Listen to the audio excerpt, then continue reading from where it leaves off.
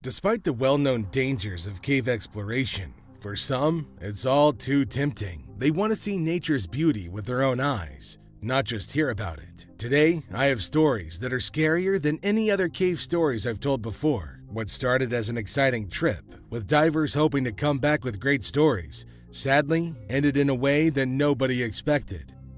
This is Fatal Tragedies, with the story of 3 most tragic cave diving deaths in human history, Part 2. Starting our list is number 1, the El Dudu cave diving tragedy. El Dudu is a thrilling hidden gem on the northeast coast of the Dominican Republic. It's surrounded by tall cliffs where you can swim, snorkel, or dive into crystal clear waters. If you're into adventure, you can try a zipline freefall from 10 meters high. Located more than 110 miles from the capital city, Santo Domingo, El Dudu Lagoon is one of the best natural attractions in the country. Here, you can swim in freshwater, jump off rocks, and even ride a zipline over the lagoon. But El Dudu offers more than just fun outdoor activities. If you dip your head underwater, you'll discover that the lagoon goes as deep as 66 feet and hides a network of caves below. Now, El Dudu offers straightforward access with cement stairs leading down to the water's edge. It's a hotspot for both tourists and locals, drawing people from all around to enjoy activities like jumping into the water, swimming, and having a good time. The surface of the water provides an easy swim to the far left side, where a substantial tunnel begins, marking the start of the cavern line. This tunnel extends about 328 feet, featuring a spacious air dome 164 feet in. On the right side, there's a section with breakdown slabs and a warning sign. Here, you can connect to the cavern line at the yellow arrow, navigate through the restriction, and reach the main line of the cave, positioned right within the halicline. The initial section of the cave boasts a sizable and towering main tunnel adorned with numerous dark, tannic-stained decorations. One of the columns reaches an impressive height of over 49 feet, creating a stunning underwater landscape. The maximum depth in this area is 65 feet. As you progress through the tunnel, you'll encounter a steep slope at the end, ascending to about 9 feet. Here, a T-junction appears to the right as an air pocket with good air but no external access, while to the left, the cave continues its mysterious journey. Following the main line further, the cave's height decreases and you navigate through a series of peculiar dark stalactites before the tunnel widens once again.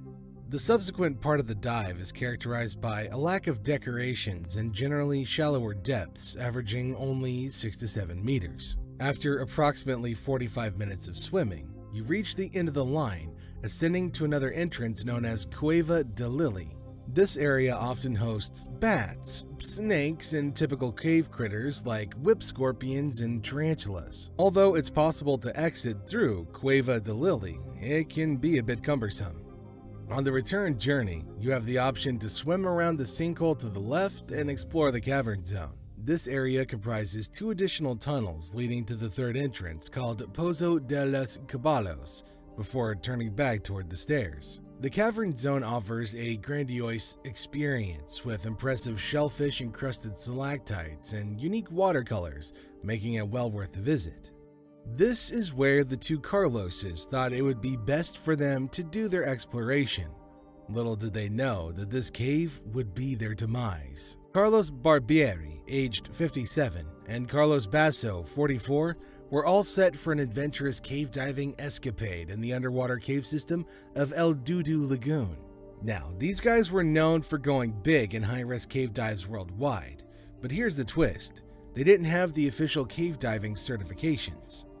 So an Italian diving instructor, Ed Sorensen, who ended up working on the rescue mission, warned Basso about entering the cave. He was concerned about Basso and told him to get some proper cave diving training. Basso, though, with a touch of overconfidence, waved it off saying, "There's nothing new you can teach me. I know it all already." Wow. Ed Sorensen. Speaking of Ed Sorensen, he's a distinguished technical cave diver renowned for his vast experience in rescuing and recovering divers lost or trapped in underwater caves. His operations often take place in challenging environments with zero visibility, requiring high adaptive thinking and situational awareness.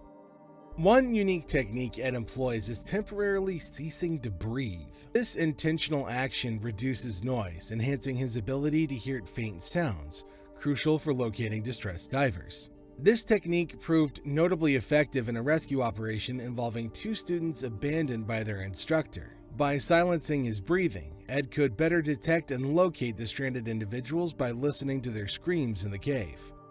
In a notable incident in 2012, Jeff Bauer, an IUCR diver, faced extreme challenges during a body recovery mission near a cave system in Tallahassee. Despite Bauer's expertise, he recognized the difficulty of the task in a particularly narrow section of the cave and recommended Ed Sorensen for the mission. Upon notification, Sorensen and his team swiftly prepared their equipment and reached the dive site in less than 10 minutes. The recovery operation was laborious and prolonged, involving 7 divers over 8 hours. Sorensen navigated through the narrow passages within the cave system, and the complexity escalated when he had to remove his diving gear to access a small opening. The body, in a state of rigor mortis, was wedged in a manner that temporarily trapped Sorensen during retrieval. With meticulous manipulation of the deceased's limbs, he successfully pushed the body back out through the constricted space. In his own words, "What did I just do? Now there's zero chance of getting him out." Ed had to carefully maneuver to complete the challenging retrieval. When asked about how he deals with the psychological demands of such challenging tasks, Ed Sorensen adopts a practical approach. He acknowledges that, though it might seem emotionally detached, focusing solely on the technical aspects of the job enables him to perform effectively under high stress and emotionally charged circumstances.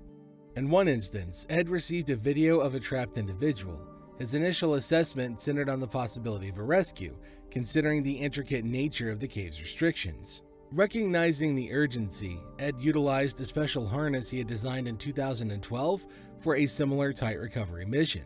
This harness featured a loop configuration around the neck and armpits, ensuring uniform force distribution across the entire torso. This design element was critical to prevent the risk of body parts getting ripped off during retrieval, especially when submerged in warm water for an extended period.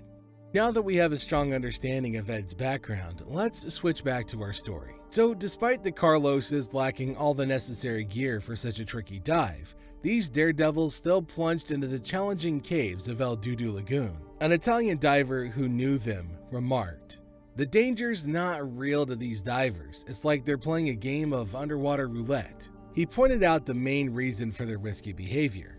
First, there's pure ignorance. Because they're so beyond their training, they don't even realize the dangers.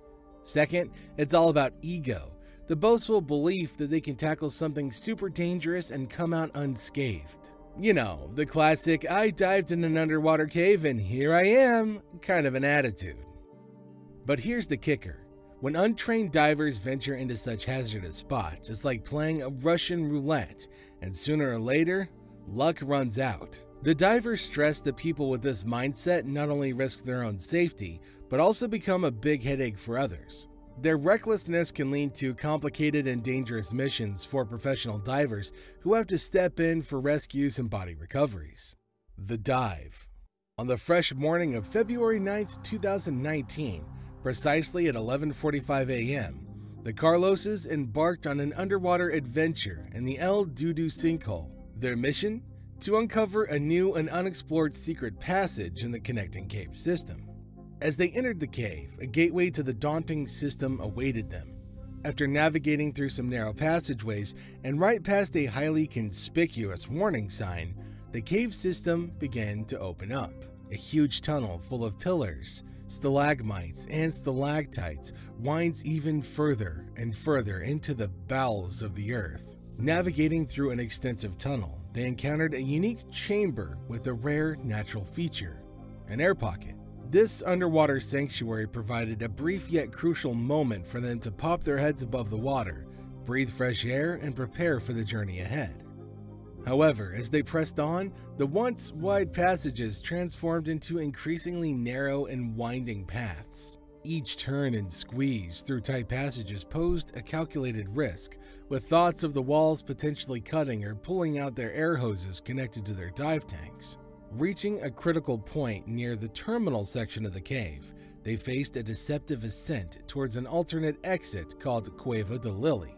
This exit, a misleading path, diverged from their initial route and guided them towards a different and potentially more treacherous cave system.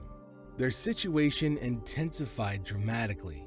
Their air supplies, the lifeline in this underwater cave, were rapidly dwindling, bringing them closer to a critical threshold. In a harrowing development, one diver became entangled in the guideline, the thread that would lead them back out of the cave. The severance of this line plunged them into disorientation, erasing their path to escape. To make matters worse, they had inadvertently followed a false dive line, a remnant from previous explorers that could lead them further astray into another cave system. By late afternoon on the same day, the Carloses had not returned from their dive. A concerned friend alerted authorities, triggering an alarm for rescue teams to intervene. The search begins. The search team, led by Philip Lehman and Angel Compress, alongside local authorities from Cabrera, the town nearest to El Dudu Lagoon, organized a systematic approach to locate the missing divers. Facing the uncertainty of their location within the extensive cave system, Philip and Angel entered the water. Upon diving, they immediately encountered a significant amount of stirred-up silt, a fine particulate matter that severely reduces visibility underwater. This condition transformed the clear water into an opaque environment, hindering navigation and search efforts. The presence of excessive silt not only impeded their search, but also indicated recent activity and potential distress, suggesting that the missing divers might have passed through the area, possibly facing difficulties. Philip and Angel's challenge was navigating through compromised visibility while methodically searching the labyrinth of passages for the divers. Their strategy led them to a constricted passageway where they made a critical discovery: a severed guideline. Guidelines in cave diving are crucial for navigation and safety, and the broken guideline indicated a significant mishap. Relying on the silt to indicate the diver's path proved problematic, but it guided them to an essential clue. The poor visibility necessitated a temporary suspension of the search efforts, allowing the team to reassess the situation, plan a safer approach, and ensure the safety of the rescue team in the treacherous conditions of the El Dudu cave system. Despite rigorous efforts, the divers could not locate either of the missing individuals. The situation took a grim turn when they discovered the body of 57-year-old Carlos Barbieri in a narrow side passage of the cave, tightly wedged in a space that was difficult to access. The recovery of his body became impossible due to the challenging conditions. In the following week, the search made no significant progress in finding the other Carlos. The complexity and scale of the situation led to the decision to seek additional expertise. Calling in the experts. In response to the challenging situation, Mike Young and internationally renowned rescue diver Ed Sorensen were summoned to the Dominican Republic. However, their heroic arrival faced an unexpected setback. Upon reaching the border, local authorities informed them that they were not permitted to enter the country. This news came while Carlos Barbieri's body remained lodged in a side passage and Carlos Basso remained missing. In a later report by the National Speleological Society, the reason for this refusal was somewhat strange. The government was not only aware of the diving accident, but also knew about the ongoing rescue mission that had been in progress for well over a week. They hesitated to allow two American rescue divers, Ed Sorensen and Mike Young, assuming that if it had taken this long, the operation must have been too dangerous. After hasty negotiations and possibly showcasing Ed Sorensen's track record, they were eventually granted permission to enter the Dominican Republic. However, there was a catch. They only had 8 days to recover the bodies. After this period, the authorities would call off the search for good. Recalling the story later, Sorensen described how he brought special harnesses designed for extracting bodies. These harnesses were created to wrap around various points in the body because, after being trapped and submerged for an extended period, the bodies might not come out intact.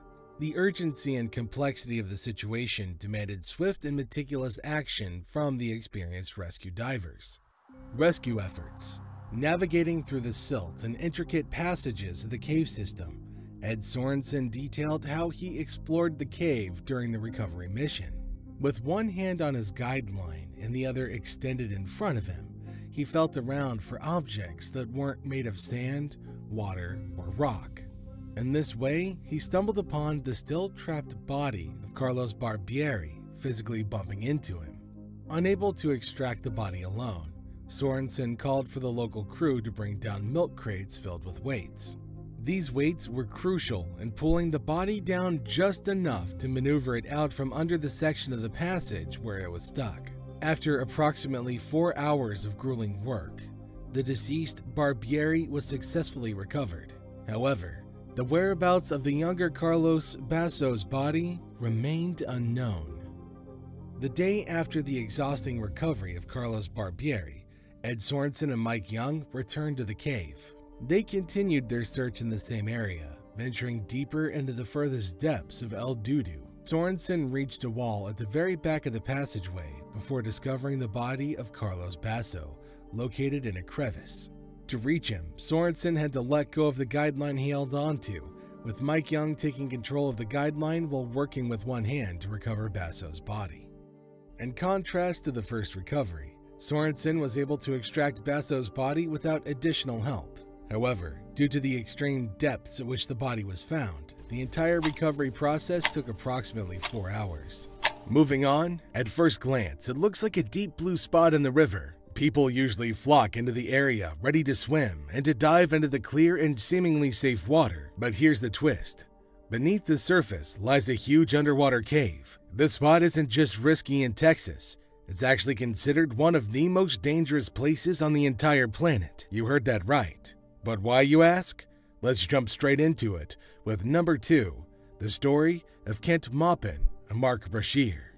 The enigmatic Jacob's Well. Now, the story goes that in the mid-1850s, a settler arrived in Texas seeking a spot for a water-powered mill between San Antonio and Austin. While exploring along a creek, he noticed a rough area in the water resembling a bubbling cauldron. This turned out to be Jacob's Well, an outflow from a karst spring connected to the Trinity Aquifer. Jacob's Well initially had a powerful flow, creating an upside-down waterfall on the surface. A mill was built to harness this natural force, operating for decades until mid-20th century construction damaged the aquifer. The reduced outflow revealed a cavern beneath, turning Jacob's Well into a 12-foot diameter blue hole in the riverbed.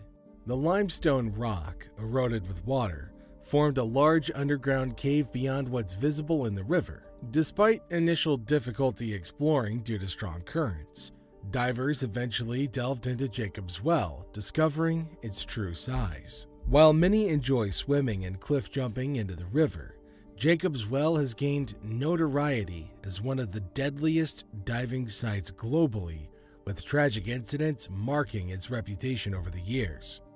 The spring opening in the creek bed leads to Jacob's Well Cave, descending vertically about 30 feet before continuing at an angle. This cave system comprises silted chambers separated by narrow passages, reaching an average depth of 120 feet. Cave diving risks. Divers from the Jacob's Well Exploration Project have explored and mapped the cave, revealing 2 main conduits. The first passage extends approximately 4,500 feet from the surface, reaching a maximum depth of 137 feet. The second passage branches off from the primary conduit, spanning around 1,000 feet. While the cave attracts open water divers, not all possess the necessary training and equipment required for cave diving. Tragically, between 1964 and 1984, 9 deaths occurred at Jacob's Well due to inexperienced divers attempting to explore its depths without the required cave diving skills. This underscores the importance of proper training and equipment for those venturing into this captivating but perilous underwater cave system. Now, on the night of September 9th, 1979, 2 adventurous divers, Kent Maupin and Mark Brashear, along with a group of divers from Pasadena, set up camp at Jacob's Well in Wimberley. The mission? to explore the mysterious cave system. Eager to dive ahead of the large group and avoid disturbing the sediment, Kent and Mark entered the water at 23:30 while others set up camp. A dangerous descent and tragic consequences. Kent and Mark, both experienced divers in their early 20s, aimed not just to dive into the cave, but to reach the last recorded chamber, known for its deadly history. As they descended through the first chamber, they navigated a 30-foot drop to a bare rock platform. Moving sideways into the second chamber, they encountered a long, sloping environment. Chamber 2 led to the birth canal at around 75 feet, a narrowing passage into Chamber 3. Here, they found other divers exploring what was considered the last safe chamber. Undeterred, Mark and Kent had their eyes set on a more challenging prize. Chamber 4, a location with a tragic history that had claimed the lives of 4 other divers. Descending the sloping gravel floor to the entrance of Chamber 4, at around 90 feet deep, they reach depths where divers can experience nitrogen narcosis. This neurological effect, akin to the impact of drinking martinis, becomes more pronounced with depth. Kent, affected by nitrogen narcosis, took over the scuba gear, turned around, and backed into the tunnel leading to Chamber 4. Mark followed suit. Jay Moy, another diver in Chamber 3, observed Mark's questionable move without cave gear or a proper light. Joe, aware that Kent and Mark's steel tanks held less air than his aluminum ones and being deeper, understood the increased air consumption. So he attempted to catch Mark's attention, flashing his light in concern and banging on his tank with a knife to grab their attention. But there was no response. Mark and Kent, seemingly with tunnel vision, continued into the tunnel. For Joe, he knew that this would well mean the end for them. In an attempt to guide them back, he left one of his torches at the entrance to Chamber 4, hoping the 2 divers would follow it to find their way out. Upon reaching the surface, the once clear water of the well turned murky, possibly due to a gravel slide or the frantic movements of 2 divers in panic. Joe couldn't shake the grim realization that it was highly likely that Kent and Mark had met a tragic end in the unforgiving depths of Jacob's Well. He informed other divers of the unsettling events, setting the stage for a search and recovery mission. The hope for a rescue lingered in Joe's heart, but the harsh reality suggested otherwise. A call echoed through the local law enforcement channels, reaching Paul Batiglia, a police officer and seasoned cave diver. At the police station, he swiftly organized the rescue mission upon receiving the call. An hour later, he arrived at the home of Don Dibble, a former Navy diver, cave diving expert, and owner of the local dive shop. Both Batiglia and Dibble are members of the Hayes County Volunteer Body Recovery Unit, and they understood the grim reality. This is not just a rescue, it's a body recovery. In a somber discussion, Dibble and Batiglia planned the operation, knowing the challenges they will face. Despite the distinction between rescue and recovery, their course of action remained similar. They called upon other members of the recovery unit, headed to Dibble's dive shop for necessary equipment, and made their way to Jacob's Well, just 15 minutes away.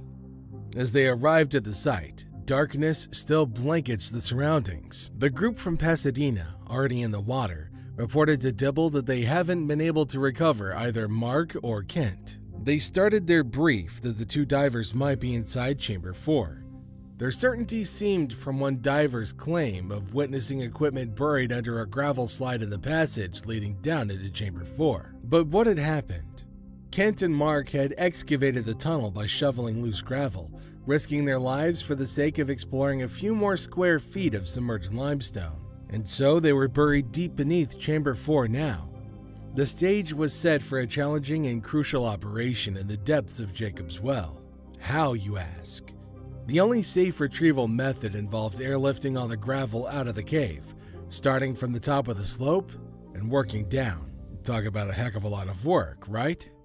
In an attempt to improve the challenging conditions, the recovery process took an unfortunate turn for the worse. Don Dibble, receiving conflicting reports about the feasibility of the mission, decided to descend into the well himself. Accompanied by Game Warden Calvin Turner, they left spare tanks at depths of 25 and 75 feet, while unreeling safety lines to guide them further into the well. To ensure the bodies were not floating above them, they directed their lights upward into the ceiling crevice of the third room. The entrance where the two divers had last been seen remained blocked. Don, aware of his remaining air supply, checked his submersible pressure gauge, showing 1,100 pounds per square inch, enough for approximately 10 minutes at that depth. With caution, he placed his head and shoulders into the entrance, gripping the safety line with one hand and illuminating the passage with the other.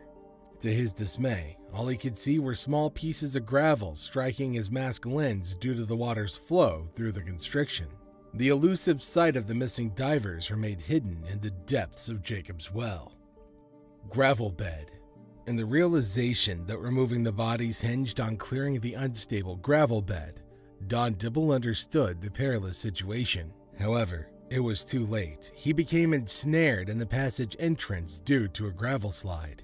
The water turned murky, obscuring visibility, and Don found himself trapped with his arms immobilized, unable to signal or bang on his tank. As he struggled, his breathing quickened and he rapidly ran out of air. Confronting the inevitability of his impending demise, Don remained remarkably composed, attempting to meet his fate quietly. Uncertain about the drowning process and its implications, he considered hastening it by either inhaling or drinking water.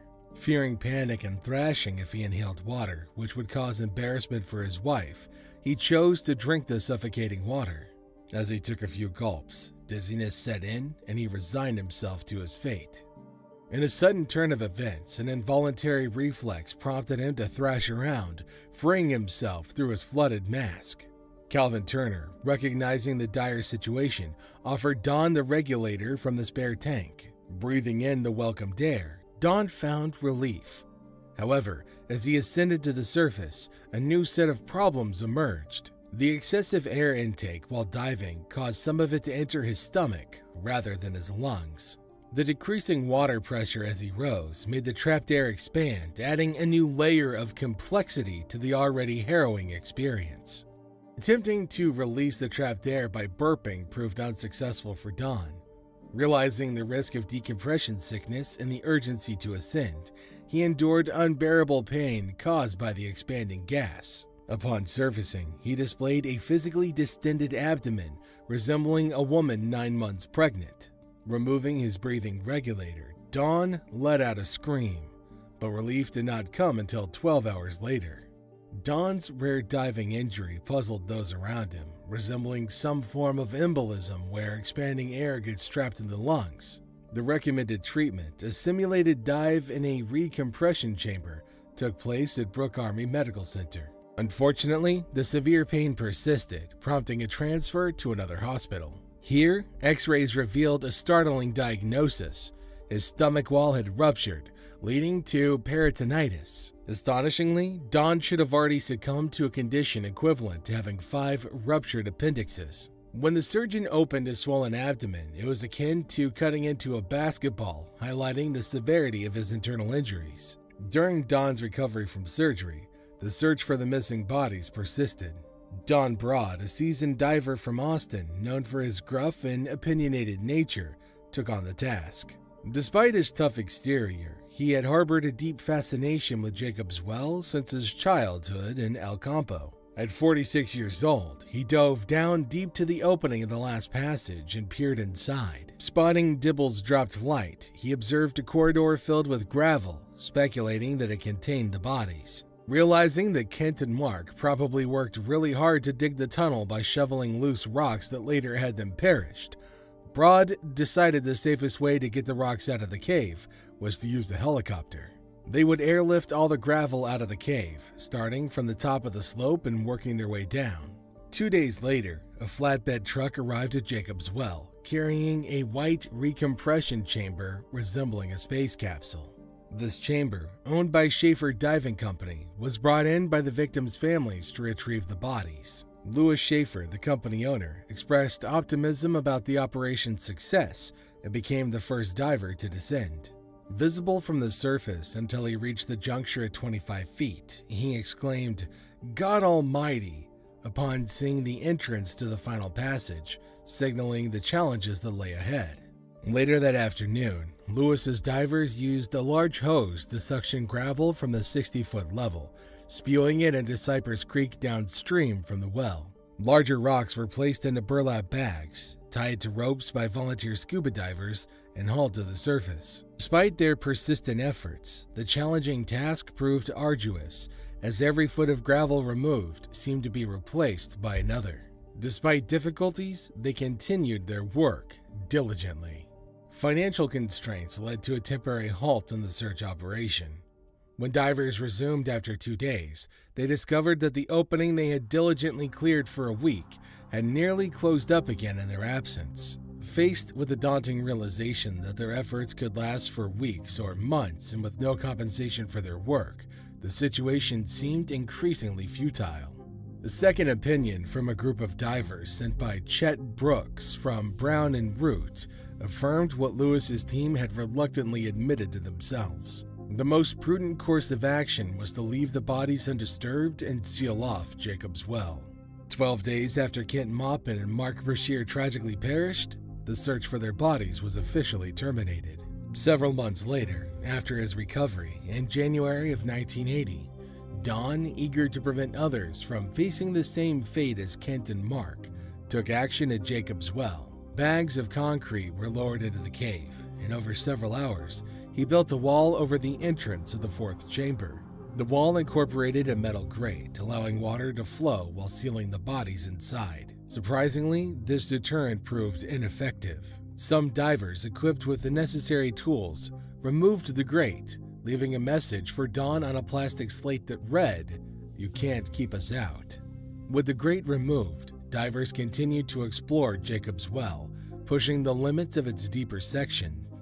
4 years after Kent and Mark's deaths, and 3 years after the gate installation, 2 members of an advanced diving class at Texas State University, Richard and Clark, aimed to complete a challenging dive. They navigated through the first 2 chambers and the third, reaching the squeeze where the gate had been installed. It's unclear whether divers had removed the gravel or if water flow had widened the crevice, but by the time Richard and Clark dived, it was accessible.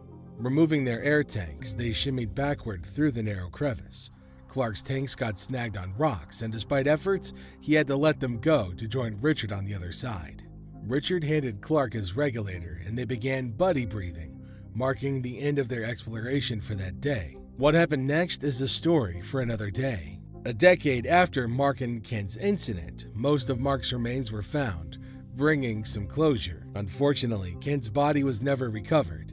Exactly 21 years later, Kent's remains were finally discovered, providing his family the closure that they had sought for so long, and he could be laid to rest. Finally, we have number 3, the Pollonora cave diving tragedy, the Pollonora Cave. Speaking of cave diving, one of these underground systems is the Pollonora Cave, which has been graced by the presence of many cave divers and was greatly explored by a diver named Artur Kozlowski. The cave, situated in Kiltartan County, Galloway, Ireland, lies beneath a majestic beech tree on John Nolan's farmland. The cave holds a rich history, with the steps bearing imprints from a time when the community regularly fetched water from its well. The remarkable feature of Pollonora Cave is its consistent water supply, even during dry seasons with minimal rainfall. The secret lies in the cave's limestone landscape, characterized by karst formations and underground streams that are more prone to flooding than drought. Approximately 196 feet north of Nolan's farmland is the entrance to Pollonora Cave. Upon entering, one encounters a shaft that deposits thick layers of fine clay, covering the cave floor. Divers need to be cautious, as disturbing this area results in a complete loss of visibility, and the settled particles take a considerable time to clear. The cave's roof is made up of boulder clay and loose rocks, creating a unique underground environment. While many shafts have been explored, indicating a significant length and depth, there are still numerous undiscovered mysteries waiting to be unveiled within the depths of Pollonora Cave. Now, approaching the forbidden Pollonora Caves was a big no-no. with locals always scared that the ground might just collapse if someone got too close. The cave had this mystical reputation because of the lurking danger inside. These caves were the leftovers of an ancient underground system filled with collapsed caves, water parts, and hidden caverns. Kozlowski caught wind of the Pollonora caves and got super interested in being the first to map them out entirely. But let me tell you what, it was risky business. Diving in those caves meant facing numerous dangers. Disorientation could hit if your dive line broke, or worse, if you didn't have one set up. Poisonous gas pockets lurked in the water-filled caves, and gas narcosis could mess with your head. Being deep underwater meant panicking was a real threat. A freaked-out diver might grab your gear, rip off your dive mask, or kick up sediment, leaving you clueless about which way is up. And if your lights went kaput, well, you'd be trapped in the dark. Plus, you couldn't just swim to the surface if things went south. You had to navigate the same maze that took you deep into the cave. And don't forget, you're always running out of air. Despite all of these risks, the mysterious allure of the Pollonora caves had Artur Kozlowski hooked. Speaking of, here's a little of Artur Kozlowski's life. Artur Konrad Kozlowski, born on October 17, 1977, was a highly talented and dedicated cave explorer. Throughout his life, he achieved significant success by exploring new caves and connecting different cave systems, pushing the boundaries of cave diving depth in Great Britain and Ireland. In 2006, he made a remarkable dive, reaching a depth of 338 feet. Originally from Poznań, Poland, Artur relocated to Ireland, where he spent his final years before his passing in 2011. In Poland, he worked as a quantity surveyor, and he continued his professional pursuits in his new environment. Notably, he contributed to projects such as the Aviva Stadium and Houston Square developments in Dublin. Additionally, he played a role in compiling maps for Galway County Council and the National Roads Authority, particularly for the design and development of the M18 motorway. While he was already a qualified diver with 13 warm water dives under his belt before arriving in Ireland, his interest in underwater exploration reached new heights in the country. Despite his proficiency as an open water diver, he recognized the distinctive challenges of cave diving, understanding that it required a different set of skills than the graceful floating experienced in open waters. And caves have many awful tight turns, many of which are dark and challenging. The uncertainty of what lies beyond the next turn adds an element of mystery, requiring individuals to navigate and decipher the cave's secrets on their own. Venturing into uncharted territories within a cave is a journey toward potential discoveries, but it also entails engaging in perilous maneuvers. This is why cave diving demands a diver's exceptional training and skills. And so, what did he do? In 2007, recognizing the need for specialized training, he underwent cave dive training with Martin Farr, a renowned Welsh cave diver instructor widely regarded as one of the best in Ireland. To hone his skills, Arthur chose Hell Complex, a part of the Greenholes group of underwater sea caves located off Dolan, County Clare, as his training ground. This experience equipped him with the expertise required to navigate the intricate and challenging underwater cave systems. Artur's discoveries and achievements. Upon commencing his cave diving endeavors shortly after completing his training, he delved into exploring and mapping previously undiscovered passages. His initial breakthrough came with the first traverse between Hell's Kitchen and Robertson's Cave near Reef Complex. He played a pivotal role in extending cave systems in both Ireland and Spain, leaving a lasting mark on the exploration landscape. One of his most noteworthy achievements was the extension of the Marble Arch cave system in County Fermanagh. Artur's diving connections to Prad's Pot Cascades doubled the cave system's length from 2.7 miles to an impressive 6 miles. These connections were later linked to the newly established Monastery Sink Upper Cradle system, expanding its reach to 7.1 miles, making it the longest cave in Northern Ireland. He not only set records for the longest cave, but also established another milestone for the deepest cave in Great Britain and Ireland, located in Pollonora near Killa Valley, County Mayo, Ireland.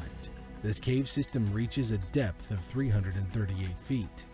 His achievements in cave exploration included navigating the challenging underwater passages of the Fort region, covering a distance of 6.2 miles. Additionally, he discovered and explored Pollonora, the third deepest sump in Great Britain and Ireland, measuring 0.6 miles in length and reaching a depth of 269 feet. In recognition of his outstanding contributions to cave exploration, he received an award at the annual Polish Travel and Outdoor Sports event held in Gdynia in March of 2011. During a dive that tugged at his heart, on Sunday, September 4th, 2011, he found himself inside a cave surrounded by loud rumbling. Anxious, he checked his gear, fearing a cave collapse or earthquakes. Terrified at the thought of being trapped, he listened closely and discovered it was just traffic noise from the road above. Artur, making strides in mapping the Pollonora cave system, had only 3 caves left. His mission was to connect Pollonora and Polltofil, tackling the most dangerous planar 10. The success of this mission would prove a connection between the 2 caves. He believed forging the connection from Polltofil in 2009 would be easier. Leaving his dive line about a mile from the entrance, he entered Potterville. Additional ropes were set up at the surface for a possible retreat. Facing a powerful flow, he descended carefully to 69 feet, pausing at this unprecedented depth. Despite the heavy flow behind him, Artur, in control, knew the risks ahead. At that depth, a descending channel emerged. He reached 196 feet, but panic set in as his diving line broke. Descending further, he expected to see the large reel tied the year before. Instead, the line was loose, tied behind a small boulder. In this extremely scary situation, he attached a fresh reel, navigating a narrow and sharp passage. The passage rose, then descended across a level, clean floor, revealing the unpredictable challenges of cave exploration. However, Artur realized he was still moving in the right direction, having faith he was on the correct track. After 2.5 years and 45 dives on both sides, he was shocked to discover the connection with Pollonora. Yet, the moment held a surprising emotion for him. Instead of elation, he felt sadness, perhaps because it was all over. After numerous challenging and exhausting dives with close calls, the link between Polltofil and Pollonora was finally found, a significant achievement for Artur. However, he still had one more task, mapping out Pollonora 10 fully, the demise descent. With careful preparation, time, and multiple dives, Artur attempted this daunting task over a weekend. On Monday, September 5th in 2011, he went diving as usual, depositing stage oxygen bottles for decompression and emergencies.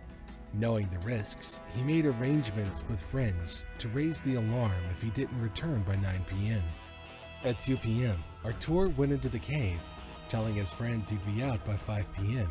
Since it was a super rainy day, his pals chilled out while Artur explored underwater. But when 5 p.m. rolled around and he didn't show up, his friends got worried. Since they weren't expert divers, they reached out to their more experienced buddies, and soon the whole crew was on high alert. Entering Pollonora 10, Artur had about 6 hours before needing to come out due to air limitations.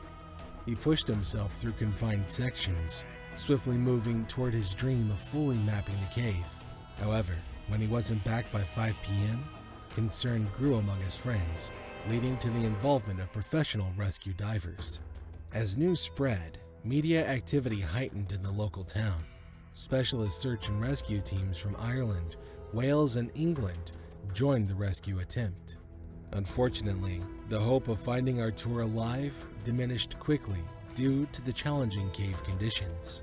Conflicting reports emerged, suggesting Artur had gone too far, or that even if his body was found, bringing it to the surface might be impossible. Despite the uncertainty, they held on to the hope that Artur, experienced in handling close calls, would find a way to survive until supplemental oxygen could be delivered. Recovering Artur's body.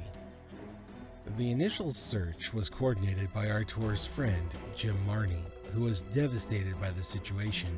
The local town became a hive of media activity as everyone anxiously awaited news about Artur's fate. Jim, renowned as one of the area's most skilled divers, was seen as the person with the best chance of rescuing Artur. The devoted father risked his life, dropping everything to bring Artur back to his family. As a member of the Irish Cave Rescue Organization, Jim spent Monday night tirelessly searching for possible air pockets within the cave, where he thought Artur might be hiding. Despite the extreme danger, Jim conducted dive after dive, inspecting various areas of the cave. On Monday night, when hope seemed to dwindle, Jim discovered a dive line that Artur had set up, running the entire length of the cave.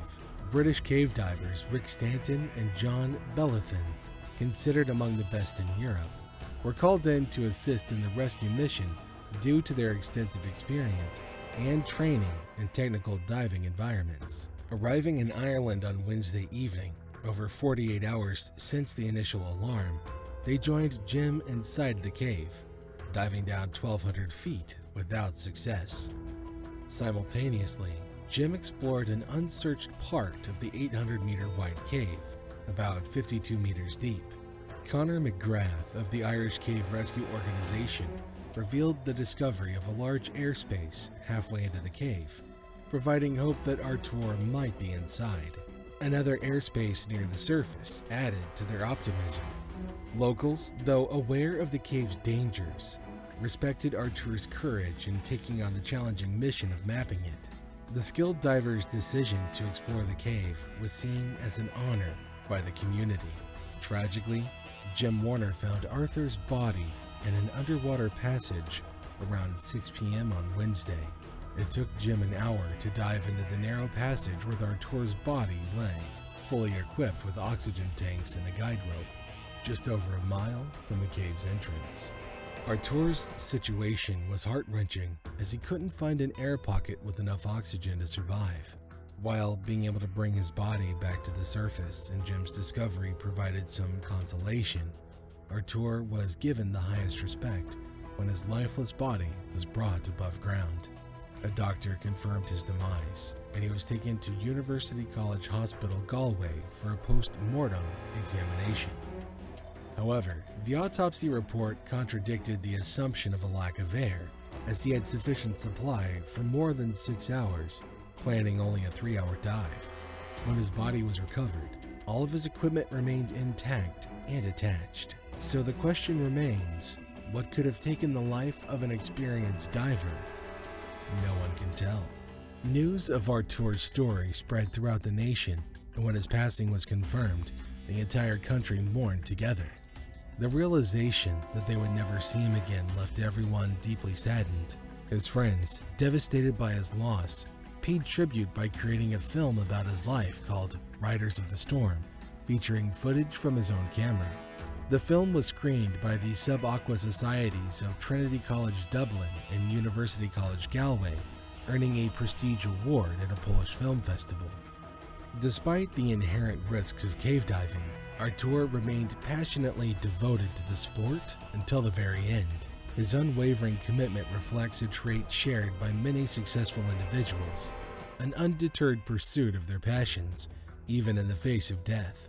Artur went beyond the limit set by his mentor, Martin Farr, the Welsh cave diving instructor. His legacy lives on in the cave diving community through his discoveries of new caves. While recognizing Artur's impact on his community and the world, the Irish Speleology planned a memorial for him in August 2012 to be held in Pollonora Cave. Artur's contributions made him a true hero in the eyes of the Kiltartan community, his friends, and his family. And in 2013, a fundraising page was created to collect funds for a headstone for Kozlowski's grave in Kiltartan and a plaque at the entrance to Pollonora 10. The engraving of the plaque and headstone was done by a stonemason based in Gort on September 6, 2014, marking the 3rd anniversary of Kozlowski's passing. Friends and family gathered for the unveiling of the gravestone and plaque. Well, which of these gripping cave exploration tragedies do you find more intense? Drop your thoughts in the comments below, and remember to hit that like button, subscribe, and ring the notification bell for more captivating stories. Your opinion matters. Until next time, stay engaged, stay curious, and stay safe.